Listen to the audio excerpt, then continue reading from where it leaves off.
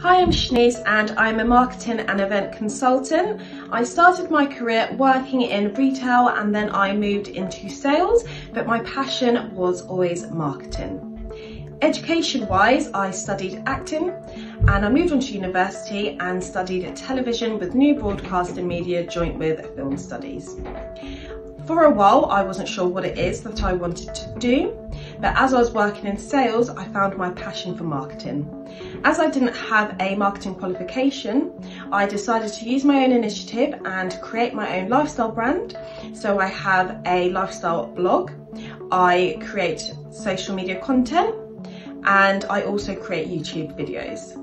As a creative, I understood that it was extremely important for me to step outside my comfort zone and to use my own initiative to achieve and smash my goals. So my advice to you all would be to work extremely hard, study hard, as knowledge is so important and it can get you to so many places, and to not give up.